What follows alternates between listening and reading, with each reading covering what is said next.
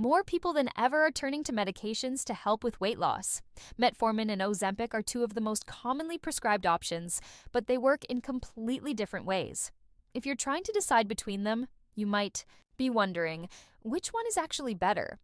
Previously, we discussed how metformin helps with weight loss.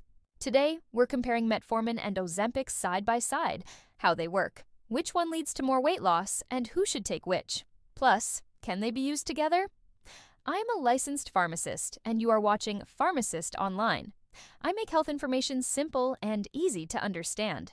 If that sounds helpful, subscribe for more expert health advice. Metformin and Ozempic both help with weight management, but they affect the body in very different ways. Metformin is an oral medication that improves how your body responds to insulin. In people with insulin resistance, the body produces more insulin than it needs.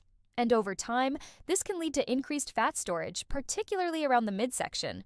By lowering insulin resistance, metformin helps the body use sugar more efficiently and may reduce fat buildup. It also slightly suppresses appetite and alters gut bacteria, which can further support weight loss. That said, weight loss with metformin is usually gradual, typically around 5 to 10 pounds over several months. Ozempic, on the other hand, is an injectable medication that mimics a natural hormone called GLP-1. This hormone signals the brain to reduce hunger and slows digestion, so food stays in the stomach longer.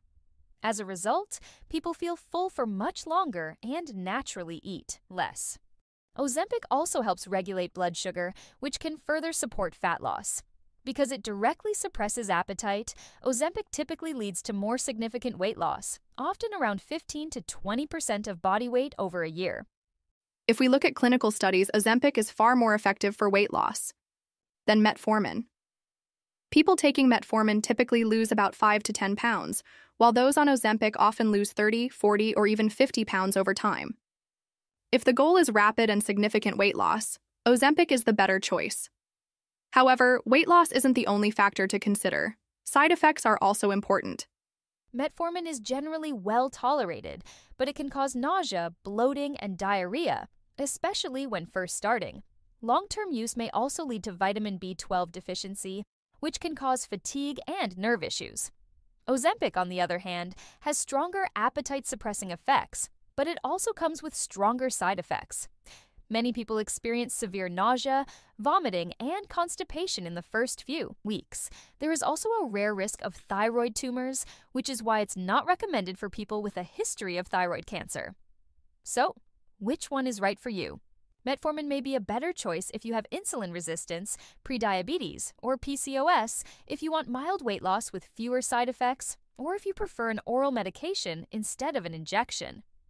Ozempic may be a better choice if you need to lose a significant amount of weight, if you struggle with overeating and cravings, or if you don't mind weekly injections. Many doctors prescribe both medications together, especially for people with type 2 diabetes or insulin resistance. Since they work in different ways, combining them may enhance weight loss results. However, always check with your doctor before taking both.